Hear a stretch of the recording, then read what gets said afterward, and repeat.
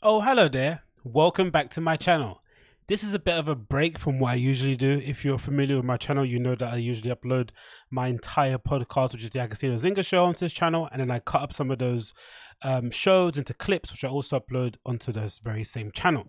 Today I'm going to be reacting to a video that's just been uploaded via Beige Frequency, a very popular YouTube documentarian, someone that's been kind of following the whole LA comedy scenes, ups and downs for the best part of maybe 2 years, maybe a year. I'm not too sure, but I remember seeing his Brendan Schaub documentary first, which is what kind of, broke the internet for lack of a better term, where he was essentially calling him out for being a pretty bad stand-up comedian, which isn't his fault.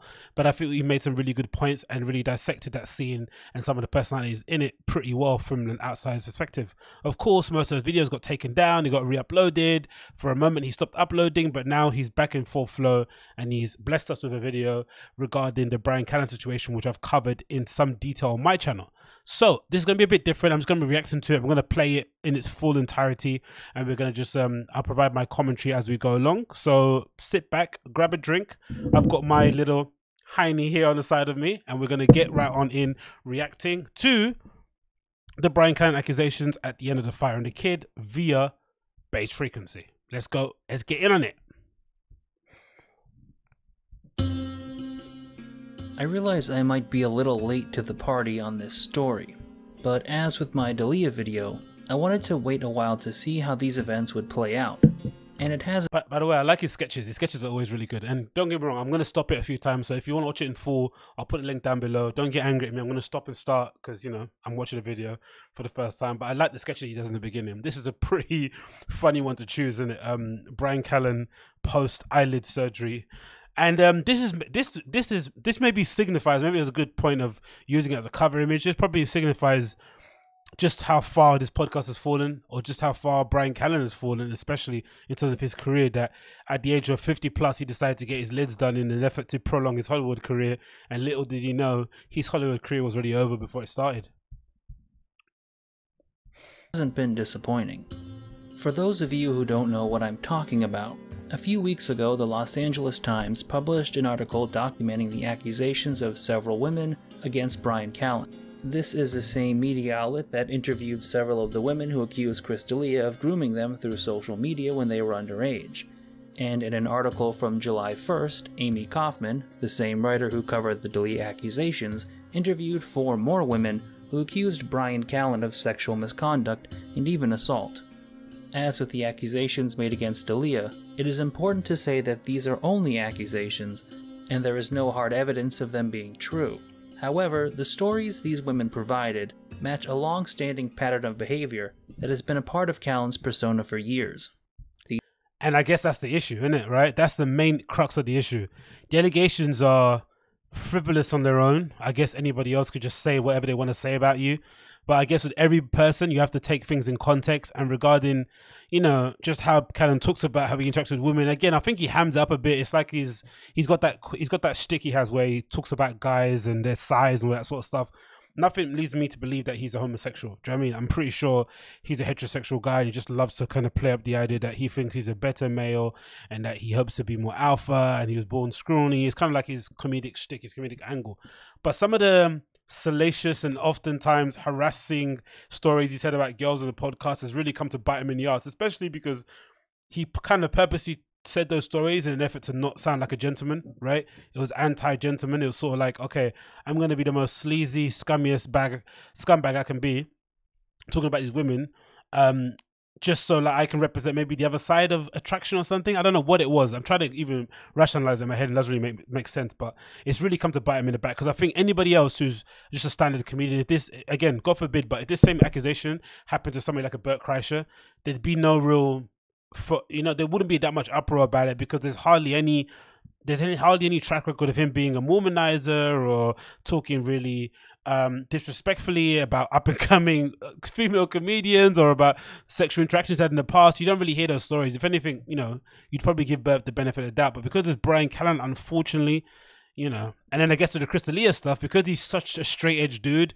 and for the most part he didn't really speak about girls. I don't know, I only started watching Congratulations towards the end, but like just before he ended it, But from what I can remember, Chris was never really spoke that much about the girls he hooked up with. He kind of kept that on a DL. You kind of got an assumption that obviously he was, girls were attracted to him. Girls did think he was attractive, but you never actually got the idea that he was a womanizer. So when the stories about him came out, it's even more devastating because, you knew there was something dark in his cupboard because, being straight edge and having no vices whatsoever, you're bound to get up to some other stuff and when no one's looking. The tamest of the allegations came from a woman named Claire Ganshert, who was involved in a years-long extramarital affair with Bryan Callen. In addition to mentioning Callen's extreme and aggressive energy, Ganshert claimed that on one occasion, Bryan told her that women have a biological and primal desire to be raped. And the music Not too. a good start, but the stories only escalate from here. Oh, God damn it. Rachel Green, an employee of an American apparel store, claimed that in 2009, Callen pinned her against a wall while wearing a Speedo and started kissing her neck until she pushed him away and ran downstairs, a story that was corroborated by one of Green's co-workers. And again, and this is the story that I mentioned before in one of my shows. Sorry, again, I know it's only a minute in and I'll keep pausing it, but please bear with me. But this is the issue Bryan Callen has. Let's say, for instance, you can disprove, or it's not. I guess some people have said to me in the comments that it's not Bryan's place to prove his innocence. It's up to the lady in question to prove his guilt, right? Okay, no problem. But if you want to work again in Hollywood, he's going to have to prove his innocence. That's the fact of the matter. In a court of law, maybe that's right. But if he wants to work again in Hollywood, he's going to have to prove unequivocally it didn't happen. Or it didn't happen the way that she said. And it's similar to the Chris Hardwick story, right? Chris Hardwick's girlfriend comes out and says he's been mentally and physically abusive. He basically disproves it. And then he's welcomed back into the industry with open arms. He didn't have to do that because he knows the truth. But in order to get back and to work again, he has to do that, right? But the issue with Callen is that he can disprove the rape. Possibly, he can maybe disprove the account of the lady that said, she wanted to borrow some money and he said no, give me a blowjob instead, right? He could disprove those stories, but this story about the girl and Urban Outfitters or whatever it is, that's a really damaging one because that sounds like a story that would be true if you know Bryan and you're familiar with him on a podcast. There could be some truth to that, and also it's a story that's hard to disprove. Like, what's he gonna say? Is he gonna say that she was coming onto him? She could easily argue that no, I wasn't. I was, I earn commission. I'm a sales assistant. That's how I get paid. I have to make you feel welcomed and make you feel at ease and be friendly with you and maybe even, extend some flirtatious vibes your way, but he didn't give an invitation to pin me and kiss me. So that's a story that is going to be the most difficult to disprove because that sounds like a pretty textbook sexual harassment case where he quite clearly read the signals way wrong. And instead, like normal dudes, right? A normal guy would have maybe, I don't know, tried to speak to her, maybe try to get her number, maybe offer to take her out on a date. And then you would have met with a door shut in it. Then she would have said, no, I'm not interested. But to go from like trying to flirt with somebody in a change room, coming out in a Speedo, which is already indecent exposure in some ways, and then pinning that person on the wall who you don't know and trying to kiss them in hopes they're going to kiss you back, it's a risky game to play. You know what I mean? You're really rolling the dice on that one. And while I can't attest to the veracity of this accusation, it's something I could see a guy like Callen doing. In the past, such as during a podcast with Chael Sonnen, he has gone into detail about how aggressive he can be with women, going so far as to say that even when women have told him no, and physically stopped him from touching them, he keeps going and tries to break the walls down. The full quote, I've been making out with a woman before and I've gone down. I've gone to places and had her take my hand and go, no. I go, okay, not tonight. Or by the way, give me a couple more minutes of kissing and moving around and I'm going to break these walls down. No, don't get me wrong. This is not good because obviously this is taken out of context. When you write like banter down that you're having with boys, you write it down, in text form, it does come across a bit harsh and it does come across a bit gross and a bit creepy. I'm sure there's some context to it, but as it is in context of what we're talking about, ooh. Down. An act that he considers just being a man. There is also the accusation of Tiffany King. In 2017, King was going through a divorce and some financial hardships. During this time, she approached Callen, who she considered to be a friend, and asked if he could help her out. Callen declined but took King and his opener out to dinner. During the ride home from the restaurant, King claims that Callen offered her money and stage time in exchange for a blowjob. Of course, this is just an accusation. Curiously enough, King's accusation also bears a striking resemblance to a story that Whitney Cummings told about Bryan Callen. During one of her appearances on The Fighter and the Kid, Cummings laughed off the many times Bryan had sexually harassed her, such as an instance where Bryan exposed himself to Whitney while getting a ride from her, which Bryan attributed to an attempt to get a blowjob. Now, that's the issue. The issue with that Whitney story, again, it's only 2 minutes in, bear with me for pausing again.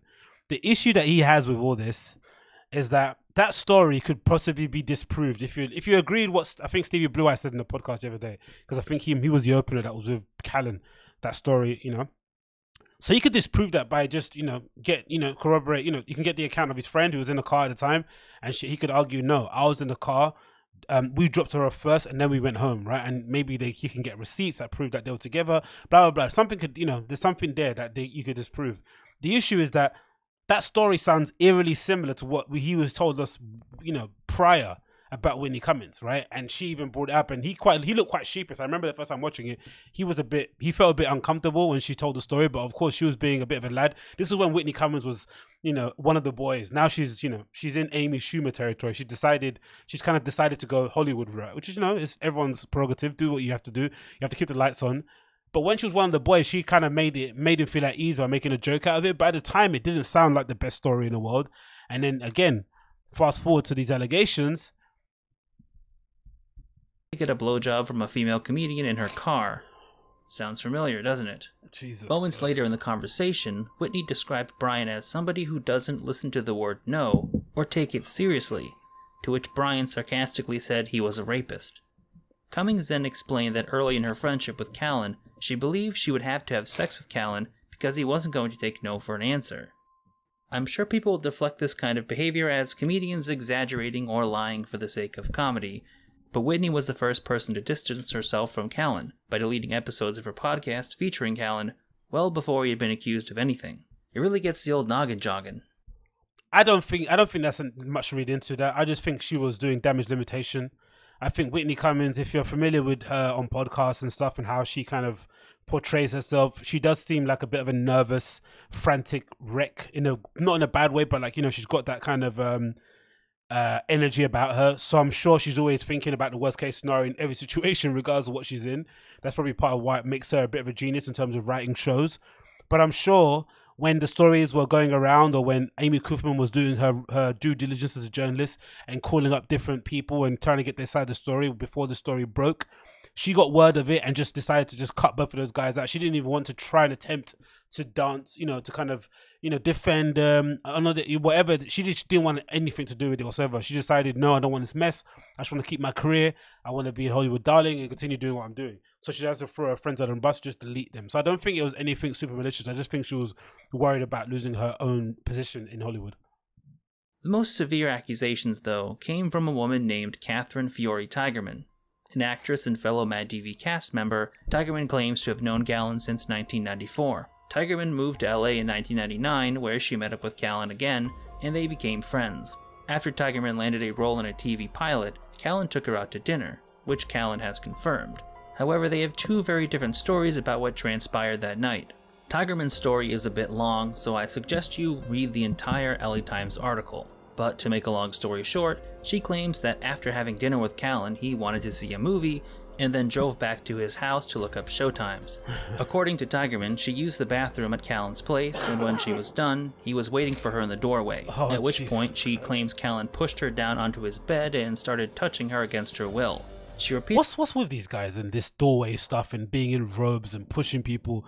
Sometimes part of the issue with this whole escapade and this whole scandal is that he's bringing that kind of, again, allegedly, if this is true, we don't know if it's true, allegedly. If this is true, or allegedly, from what's been, alleged, let's say that, it's the idea that you could think you have the right to bring that kind of sexual energy to every girl you come across. It's just disgusting. It just doesn't make any sense, right? You would imagine that you would have to find somebody that kind of appreciates that kind of energy, or that wants to be courted that way, or somebody that you maybe develop a relationship with and you get comfortable enough to be like, hey, this is something that I enjoy. Do you enjoy it? And you kind of bounce off each other. But to just assume that everybody likes that, it's just insane. It's the same way that it's the same way if you would assumed if you were to assume that every female or every woman you come across in your life that you try to get into a romantic relationship with, that they wanted someone that was going to be polite and meek and really submissive. No, you have to kind of calibrate your energy depending on who you're meeting at the time. Again, this is only if you're hooking up. If you want to get a relationship with somebody, of course, try and meet somebody that, you know, is your yin to your yang or whatever it may be. But if you're trying to hook up with somebody, you're trying your best to like convince them that you're a decent person, that you're, you know, a safe person to hang out with. That's probably what I'd imagine if you're on the prowl.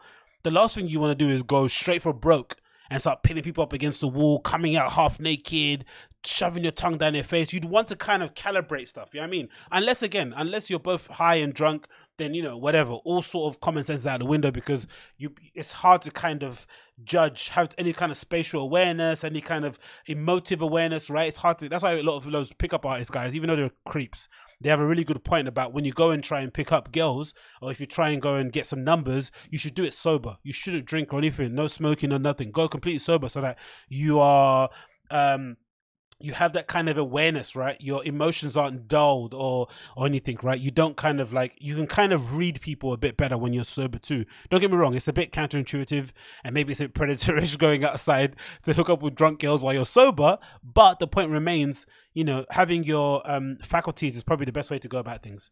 Repeatedly told him no, but thinking she couldn't physically escape, she stopped pleading with him. When it was all over, Tigerman started crying, to which she claims Callen responded with, "Aw, come on, what am I? A big bad rapist? I'm not a big bad rapist. Bryan. Come on, you're gonna be my girlfriend now. Bryan. We need to get this out of the way." I know that sounds a bit over the top, but I can 100% picture Bryan saying the sentence. You know, in that annoying, overly affected voice he does. Yeah, exactly. I would have tried to do it, but I can't do impressions. I'm just terrible at them, so you'll have to picture it in your mind. Oh, am I a big bad rapist? Come on. I don't know how he talks actually. Callen has of course denied these allegations and said that his sexual encounter with Tigerman was consensual. On the other hand, Tigerman did tell a friend and her then boyfriend about her experience with Callen, and both corroborated the nature of her allegations. However, she did not attempt to pursue any legal action against Callen, preferring to try to move on with her life. As such, there are going to be people who dismiss the accusations out of hand and argue that Tigerman is trying to ruin Bryan Callen's life because she regrets cheating on her ex-boyfriend 20 years ago, or something of that nature. I understand that false accusations are made, and I think it's fair to be skeptical about anonymous accusations posted on social media. And unfortunately, like many issues involving sexual assault, this is largely a he said, she said situation with no physical evidence either way. But when somebody goes public and puts their story out there with nothing to gain, and multiple people backing them up, I have a hard time dismissing them completely. That's a good point, especially because I never remember too. A couple of the stories have been corroborated by friends who were told at the time that it happened, right? The girl in the shop, this young lady at the end. With all that said, the shit show that followed the Bryan Callen accusations has been a bizarre roller coaster ride of insanity. In the immediate aftermath of the LA Times article, Bryan Callen tweeted a message to his fans, in which he denied the accusations, blamed them on cancel culture, and stated that he would be releasing an emergency Saturday night edition of his podcast.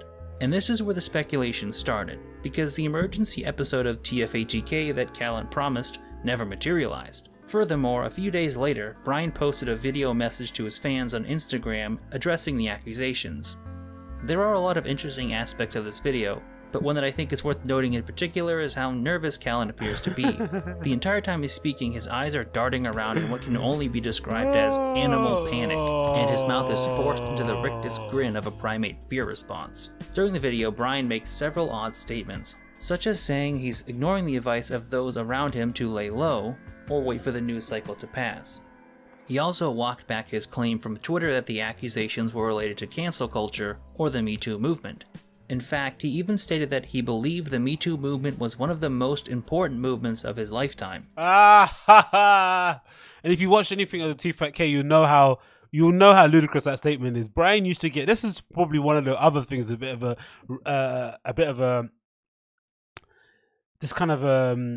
this may be was a sign of what was to come. Whenever something would come up regarding some sort of, you know, cancel culture, Me Too thing, right? He'd get overly defensive. Now, don't get me wrong. I've got my issues with cancel culture, right? The people that say cancel culture doesn't exist is, you know, they're Looney Tunes, right? It obviously does exist. But there are some occasions where if you're unable to get retribution via the courts, then your only option is to go via the cancel culture route. But it does exist, right? Sometimes it can go awry, it can go too far. Some people can, innocent people can, you know, sometimes lose their livelihood, lose their families. Bad stuff can happen. If you've read Mark Ronson's book, So You've Been Publicly Shamed, you'll know how the kind of the ills of cancel culture. But Bryan used to get really defensive. So defensive that you sometimes thought, like, what have you got in your, what skeletons do you have in your wardrobe? Like, what skeletons? Because he just didn't make any sense. Every story that pertains to cancel culture, he'd always try and explain it away, always try and rationalize it some way, make some comment about the complexities of male and female relationships and all this sort of stuff. And it's just like, what are you talking about? You sometimes it's better just to say nothing, right? But I guess if you have a podcast, you want to open your mouth and give your opinion on anything, you know, case in point. But I think that was definitely a warning sign of what's to come. Which is pretty hilarious if you've ever listened to Bryan and Brendan mock Terry Crews for, as they put it, snitching on somebody who inappropriately touched him. The most interesting part of Callen's Instagram video came when he stated he would be taking a leave of absence from his podcast. This reversal of position, combined with the fact that Bryan never delivered the emergency Saturday night podcast, has led some people to believe that Brendan Schaub shot the idea down. This speculation was later furthered by a few pieces of circumstantial evidence. The first being the removal of Bryan Callen's name from the description of the Fighter with Kid podcast. Even though Bryan stated he was taking a leave of absence from the podcast, removing his name seemed a bit extreme. Exactly. Another interesting tidbit came during an episode of TFATK co-hosted by Josh Wolf. During the opening of the episode, Brendan talked about the situation with Bryan and made a few very peculiar comments. The one that really stands out to me was when Brendan said that the Fighter and the Kid was his baby and he's never missed an episode. Now the issue, I guess, I had an issue too with the removal on the description of the podcast. I thought that was a bit of a scummy move. I think, again, it's weird because it's hard to say this out loud because I'm not in that position. But there is a part of me that thinks if you're, you know, they made this podcast together, right? It's no good without either of them. They have to be with each other to make it work. I think even Callen on his own couldn't sustain this podcast and make it a thing. I think he needs to have a co-host such as Brendan to get the job done. He's the one that turns up. He's the one that's got the business mind. He's the one that's able to kind of get the shows out consistently, regardless of what you think of him as a comedian. You can't deny that together they're better than they are on their own. But there's a part of me that thinks if they founded it together and one or the other is going through some sort of public issue, they should really stick together.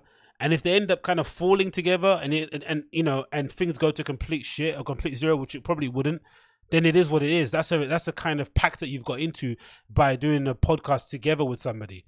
The idea that you can start a podcast as a two and then somehow someone gets in trouble or something happens to them and you just continue on doesn't make any sense. It kind of goes against everything that kind of your fans are used to when it comes to presenting a show. So I think that was number one, maybe the bad move. And again, it might not be their fault. If you look at the description on the screenshot, it said Cast Media. Now, they never mentioned to the fans, oh, hey, we signed to Cast Media. And again, it's not their prerogative. They don't need to explain anything to anybody. But I think if there was an explanation around why they decided to sign to such a production company, I think I don't know what they actually do, but maybe they handle merchandise and sponsors, whatever they do, right? If they signed up to Cast Media, they should have maybe explained that prior, so that if this occasion would have transpired, people would have known, or you could have either just pointed to the big bad wolf and said, hey, it's the people above. Cast Media said I can't have him on the show. Do you know what I mean? It's an easy sort of deflection. But because they get this impression that they were independent and they were kind of sticking the middle finger up to Hollywood and doing it on their own, and they've got no bosses, and Brendan did that kind of crappy joke he always does about, oh, let me ask the boss, knock knock, yeah, he says all right, that sort of shit, right? Because they gave that impression that they were their own men, that they kind of, they were the ones that sort of they're the ones that kind of determine their own destiny. For a serious issue such as this, right, where you actually need your own platform to kind of shape your own narrative, defend yourself, provide give yourself a source of income regardless of what it may be, he can't do it. This is demonstrably false. In fact, the most viewed episode of the podcast on YouTube is an episode without Brendan. Moreover, the comment seems really unnecessary to mention when Brendan is supposedly trying to defend his friend, and it indicates to me that there might be a more serious rift growing between them than they're letting on. But Brendan did defend Bryan, which is more than you can say about almost anyone in his circle. Maybe. I don't think there's a rift personally. I don't think they've got any beef. And I don't even think Brendan's the one that shut it down. I honestly do think Cast Media either got involved or one of Bryan's friends. Because even I said at the time it happened, I thought Bryan doing a special emergency broadcast would have been stupid. I think the smartest thing Bryan's done in this whole scandal, he didn't record that emergency podcast right after the allegations dropped, because I'm sure he would have said something stupid and incriminating and got himself into more trouble. He didn't let Brendan go on the TFATK and say anything about the issue either, because again, if you know Brendan, he has no filter in the worst way. He's not able to kind of form sentences or to form an argument in a coherent fashion. It's not his fault. He might have some issues in that regard, but regardless, he's not the best person to kind of speak about those kind of things. And again, he has this weird hang up about counterculture. They've come off the back of catching COVID and getting a lot of public backlash. So he's really defensive when it comes to anything concerning people calling him out, blah, blah, blah, blah. That's probably the best option. They did not releasing that special podcast and not giving Brendan carte blanche to go out and defend him, quote unquote, because you could have got him in more trouble. Even more so than with the Chris D'Elia accusations, comedians have been eerily quiet in regards to Bryan Callen. Indeed. A fact that is pretty poetic when you remember how readily Callen distanced himself from Chris D'Elia. But Bryan's weak attempt to acknowledge the Chris D'Elia accusations has been more than Bryan has received from his own friends. Notably, Joe Rogan's omerta-like silence on the accusations made against D'Elia and Callen has been quite peculiar. With D'Elia, you can potentially make the argument that he wasn't a close part of Rogan's circle. However, Rogan has known Bryan Callen for 25 years and referred to him as being like a brother. More importantly, Joe has mentioned Bryan's debauchery on multiple occasions, like the time he gleefully brought up Callen's involvement in a weird, anonymous, eyes wide shut style orgy, or when he told Eric Weinstein the story of setting his ex-girlfriend up with Bryan, only to have her angrily call him back to say that Bryan came on her without consent. Yeah, the Joe Rogan silence is really strange. I've kind of noticed that too. Again, it's odd because I think in general, if you listen to enough Joe Rogan, you know that anything concerning his friends, he just doesn't talk about in public unless someone brings up on his show. I think he's not a bad guy in that he won't tell you not to bring it up, but sometimes if people are going through stuff and someone brings up by accident, he'll just talk about it, but he won't go out of his way to mention it, which I think is admirable, because I think behind the scenes, much like his charity, which people have mentioned a few times, he helps people out with money, with opportunities. He never mentions it or kind of talks about it with a person, even when they come on his show after the fact. I think he's just a generally good friend in that regard. He doesn't want to pile on, but the issue is, in this kind of Hollywoody, kind of weird, front-facing world, the fact that he's not defending him probably does Bryan Callen more disservice than it does him advantage. It doesn't really work for him in that regard. He probably needs some of his friends to step up and say something about him. But again, if you're Joe Rogan, do you really want to risk your career for something that Bryan Callen might have done anyway? Because you might think he might not have done it. Because again, you don't know what your friends get up to behind closed doors. You don't know what they get up to when they're not around you. You can't really vouch for anybody apart from yourself, really, right? Maybe your family to some extent, but even your family, you're never to know what people are really like when they're not around you. It's like that kind of quintessential. Everyone's got that person, right? That friend in your group who has another close friend or someone that they work with who you absolutely detest. But, around your friend, they seem to be cool. But when they get around you, something else comes out of them. So I'm sure it's a similar sort of thing there. But I don't know, man. I don't know what Joe Rogan could say. Of course, he's got a big platform. He could give Bryan Callen an opportunity to defend himself. But I think it would, in all these years, if you listen to Joe Rogan, they've been trying to cancel him, right? Whoever they are, they've been trying to cancel him, take him down for years. He's built up enough of a fortress of cash reserves in order to be uncancelable. He's got enough of a loyal fan base that no matter what people say, it's never going to dissuade anybody. But you don't need the hassle. You don't need the extra eyes on you. You don't need people going over your episodes, taking things out of context, sharing things. You don't need all that hassle. That's unnecessary. And it also will affect his ability to get new guests on. So there's so much noise involved there. And again, it's just considering the people that are involved, I just wouldn't, if it was me, even if they're my friends, I'm definitely going to support you. behind closed doors. Again, if only if you're Joe Rogan, if you're somebody else, I think they should say something. I think the Whitney Cummings and stuff, throwing him under the bus, you've got no excuses there. But if you're Joe Rogan, you're probably best served to protect whatever you have, so that when he comes back and when he's allowed back into the fold, if he's able to, prove his innocence, then you've got a ready-made platform to come back to and speak about his issues that he's going through, right? It's similar to the Louis C.K., right? Actually, that being said, didn't Joe Rogan defend Louis C.K.? He did, didn't he? Yeah, it's odd. I don't know, man. I really don't know why he's not talking about it. And you can't really explain it that way. Dicey. As I've watched this story develop, one of the biggest questions I've been contemplating is whether or not Rogan will even address this situation. At this point, enough time has passed, and he's missed so many opportunities to speak on the situation, that it seems safe to assume that Joe will give Bryan the Chris Benoit treatment and act like he never existed. It doesn't appear that Callen will make this task easy for Rogan though, because Bryan is committed to this idea of not laying low. Fortunately, for the sake of unintentional comedy, he's doing it in the most embarrassing way possible. Indeed. This is where we come to the part of the story that is still ongoing, and may change by the time the video is released. After Bryan took his leave of absence from The Fighter and the Kid, Brendan attempted a brief run without him. Unsurprisingly, the episodes with Brendan and a co-host were met with increasingly negative feedback. So, on August 12th, Brendan and Bryan announced that they would be releasing episodes of The Fighter and the Kid from behind a paywall on Patreon. Strangely, the Instagram post announcing their move to Patreon was deleted shortly after it was posted. Much like Bryan's tweet mentioning an emergency Saturday night episode of The Fighter and the Kid, this deleted post was a cause of much speculation. What I imagine happened was that Brendan and Bryan thought they could just do additional episodes of the podcast behind a paywall. But these dummies didn't bother to run that idea by their partners or sponsors. Should ask Daddy for permission. I came to this conclusion because when contacted by the LA Times, Cast Media, the company that represented The Fighter and the Kid, stated that they were no longer working with Bryan Callen. So these two did the most logical thing anyone would do in this situation.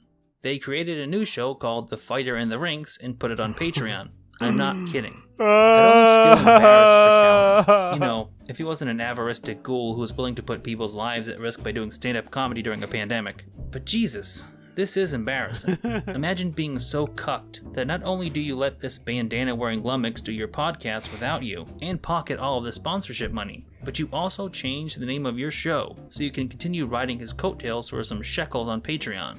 When you realize how I don't think that's fair. Again, I don't know what we know behind the scenes. I'm pretty sure Brendan is definitely cutting him some money. I don't think he's just keeping the money for himself, or maybe divvying up with the co-host that comes on the show. But I'm pretty sure, especially considering their friendship and considering what Bryan's done for him in his career. Because I think if that wasn't the case, we definitely would have known something would be amiss, something would have been said. But I think Brendan knows that if he was to do something like that, he'd definitely get excommunicated from his community of comedian friends. And the last thing he wants is to kind of be, kicked out of that circle of LA comedy store comics and stuff. He doesn't want to do that. So I'm sure he's definitely helping him out with the money. There's no way. I don't believe that's true. Greedy these two are, it's no surprise that Callen is already doing the right-wing grifter routine. The day after the creation of The Fighter and the Rinks, Callen appeared on Louder with Crowder to peddle the same tired bullshit we hear from every intellectual dark web wannabe. He whined about cancel culture and the lack of due process for people accused of sexual misconduct, but he was also careful not to say exactly why he was being forced to reprise his podcast behind a paywall. He wants people to believe that he's being silenced or deplatformed, but that isn't the case. In the past, I've made a few videos where I've taken a stance against cancel culture and deplatforming, but this isn't what is happening with Callen. He hasn't been kicked off SNL like Shane Gillis, nobody has tried to excommunicate him from comedy as they did with Louis C.K., he hasn't had any of his accounts banned or his livelihood taken away. What happened was, the sponsors don't want to be associated with a guy accused of sexual misconduct, and Cast Media probably told Callen to pound sand. While I disagree with— No, I think he's definitely been cancelled, for sure. With these allegations in the air, I disagree with that. With these allegations above his head, he's definitely been cancelled, 100%. Like, he's probably not going to be able to do shows at regular stand-up clubs when they reopen, unless he puts them on himself. No one's going to want to go on a lineup with him. I'm sure some female comics are going to do that whole, like, standing in solidarity with these women thing and not go on the lineup with him. Because imagine if Lucy K got the remember Lucy K went up on to do a stand-up show, and the women in there were freaking out, and you know his allegations were probably 5% of what Callen did. You know what I mean? He's been accused of legitimately raping somebody. These aren't kind of like, this isn't somebody that kind of maybe did something questionable in a sexual encounter, right? That he probably didn't read the signals right of. No, this is like somebody being accused of unwanted sexual advances, to the highest degree.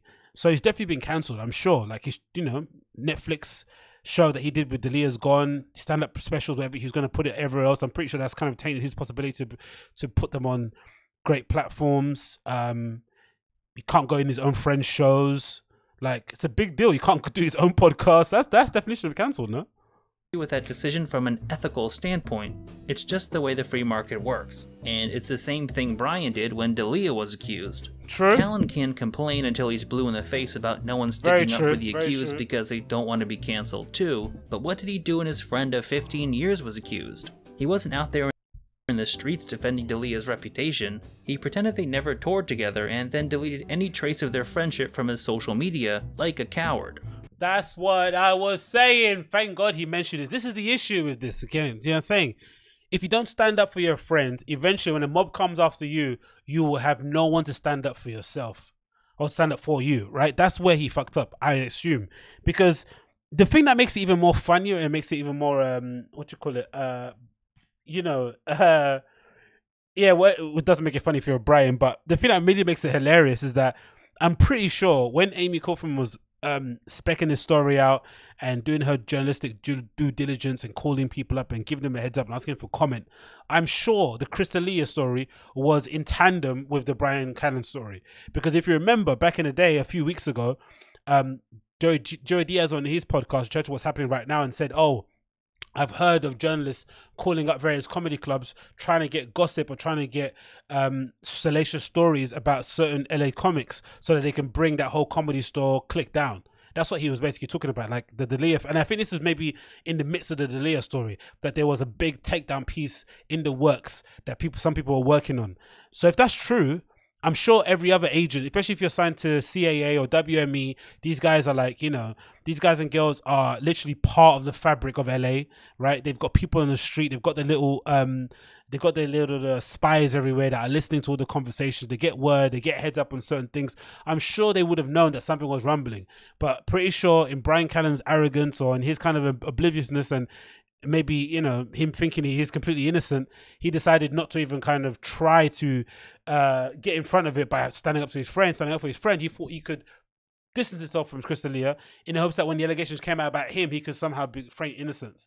But no, that's not how it works out. And now look, if you would have made more of an effort to stick next to Chris, imagine how more powerful they could have been together trying to combat this cancel culture that they're supposedly saying is trying to take them down. They would have been in a far better position to do so. But because, number one, the Fighting the Kids signed their rights away or signed away the kind of autonomy and authority they have on their podcast and cast media in the hopes of getting another check. Because again, don't think it's about money. It's all about money. They signed they got a big check. They got a big advance or whatever it may be, or they got some assistance in making merch, making their life easier. But then when scandal hit, when they hit a bit of a road bump, when they need some assistance, they need their platform to go and speak openly about issues, to kind of stand in solidarity with their friend, cast media said, nope, pull the plug. Poetic justice. That comes back to the heart of the issue I brought up in my video about the Crystalia accusations. I said that incident could spell the death of the circle of comedians that has grown up around Joe Rogan, and I think we're seeing that schism manifest itself now. If you're familiar with the origins of all these people, you'll know that most of them are cowardly opportunists who only work together because they were able to form a group that exerted a tremendous amount of control over the comedy scene around them. Boom! You know who I think about doing this whole thing? I wonder what Aisling B thinks about all the situation. Do you remember Aisling B, the girl that was on Bert Kreischer's podcast, who was kind of trashing the comedy scene, or the LA Comedy Store, talking about how cliquey it is, talking about how it's a patriarchy, talking about how it's a boys' club and they don't let new people in, especially women, like really, really trashing it. And Bert had to kind of like stand up for his friends. And it was really kind of an uncomfortable podcast because, Bert's kind of like a lovable drunk. So to see him being combative with a young lady like that was really weird. But she made some pretty decent points. Now looking back on it, especially with these allegations, you're like, she might have had a point, man. She might have had a point. Often viewed as the antithesis of the New York comedy scene, because they've tried to portray their clique as working together instead of tearing each other down. The difference is, the comedians who shit on each other at the back table of the Comedy Cellar were actually friends. The crew that orbits Rogan only pretended to be friends because the relationship is politically convenient. Exactly. But the issue is, again, that's really funny about this is that they always trash the the New York comedy scene, or LA guys trash the New York comedy scene for being too, rude, I guess. They diss each other, they're mean, they don't work together, there's a lot of haters, whatever it may be. What I actually think is the case is that I think there's probably an abundance of loser mentality in New York, where if you're not getting spots, for sure you're going to be looking at the next man or girl and saying, hey, they shouldn't get spots, they're crap, I should be there, that kind of comparison sort of stuff, right? I'm sure that's the case. But at least I think they're very aware of what they are and who they are. There's no they don't fool themselves into thinking that they're being constructive with their criticism. They know it's hate. They know that they're hating that person for getting that writing gig, for getting that spot on a late night TV show. They're hating for sure, and they're proud of it. They have little circles and cliques that they kind of complain with. They complain to. They text people. They gossip. In the back alleys of these bloody comedy clubs. It's pretty open who they like and who they don't like, right? For sure. But the issue with the LA comedy scene, guys, is that they try and pretend like they're somehow better than these guys, like they're somehow more altruistic and whatever it may be, but they're not really, because essentially they're only friends with each other because they're all kind of passing the Comedy Store, right? The people that aren't passing the Comedy Store, you don't really see them around those guys that often unless they're openers or they take on a road. There's obviously a bit of a hierarchy. There's definitely a bit of a clique. There's definitely a bit of a boys club, right? For sure. So I'm sure that kind of relationship is only going to breed bootlickers and arse lickers, really, for the most part. It's not going to breed any kind of real honesty in the scene, innit? When push comes to shove, we've seen how willing they are to throw one of their own under the bus. Just think about it like this.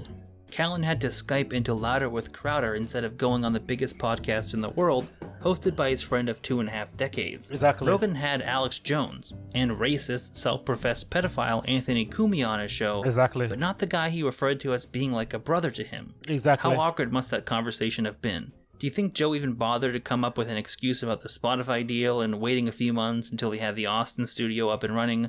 Or did he just let Bryan's calls go to voicemail? It's not just Joe either. Joey Diaz moved to New Jersey, Theo Vaughn is moving too. Without Callen to hold him back, Shaw is going to chase Rogan to Texas like Afterbirth.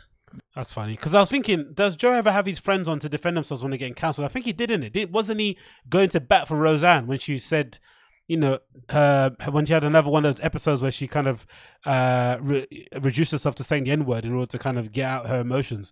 I'm pretty sure, right? She had Roseanne on. He had Roseanne on when she was going through her stuff. So you can't even say, oh, I don't have my friends on when they're going through stuff because I want to protect them. It's really interesting. I'm really curious about that. I wonder why he didn't have him on. But again, you're not going to get an answer from Joe because Joe didn't even want to... Do you remember when Rogan didn't want to tell anybody about why he stopped streaming live? It was like something that he would refuse to comment about. I don't know why. Maybe because he didn't want to get a strike again. But that was really bizarre. He just should have come out and said, hey, we're not streaming anymore because we've got 2 strikes on our account. But I guess... yeah, to be fair, he shouldn't have said that, because if you say that, then you might get somebody might try and hit your account, right? They might try and report stuff on purpose to get you another strike. So he just wanted to keep stum about it, but he's odd in that way. There's some things he just won't talk about at all. So this is probably one of them. The faction lines are already being drawn, and it will be very interesting to see how this all plays out in the coming months. And this is about where I was going to end the video, before we got another unbelievable update to the story. On August 20th, a week after starting the Patreon for the Fighter in the Rings, Bryan Callen posted a special message saying forces beyond their control are preventing them from doing the Fighter in the Rings. Oh. Furthermore, Bryan announced he was going to be doing 2 new podcasts, the first being a podcast debunking conspiracy theories with Sam Tripoli called Conspiracy Social Club, and the second being the Callen Report, where Bryan gives his hot takes on current events. Real original, Bri. When I said earlier that Callen was doing the right-wing grifter routine, I didn't think he was going to rip off the most middle-of-the-road member of the intellectual dark web.